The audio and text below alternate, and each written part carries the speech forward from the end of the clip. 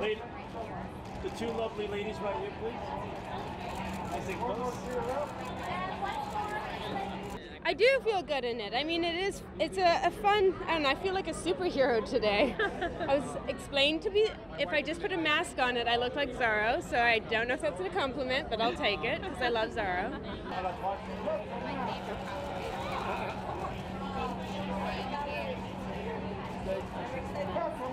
It makes you feel sexy, powerful, strong. They're perfect for travel, and I am a gypsy. I live in suitcases, so they're my go-to dresses, and they always make the impact. They always strike. So I love it. I love to wear the dresses. I love to be at a show, see the new creations, and get inspired.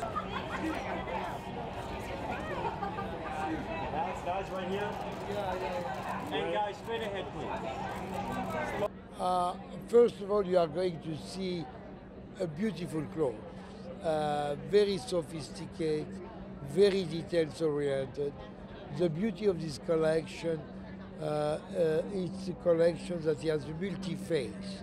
You will see very short, you will see medium and long dresses. You will see printed and solid, a mixture of fabric. So it's completely a new direction. The three beautiful women to your right, please. A little bit to your right. So we wanted to bring in awareness that machines and robots and future is already here and it's here to stay. So you can say that our models are almost like the future avatars, but they're not so in the future, they're actually now. Do you know what I'm saying? So you're wearing technology.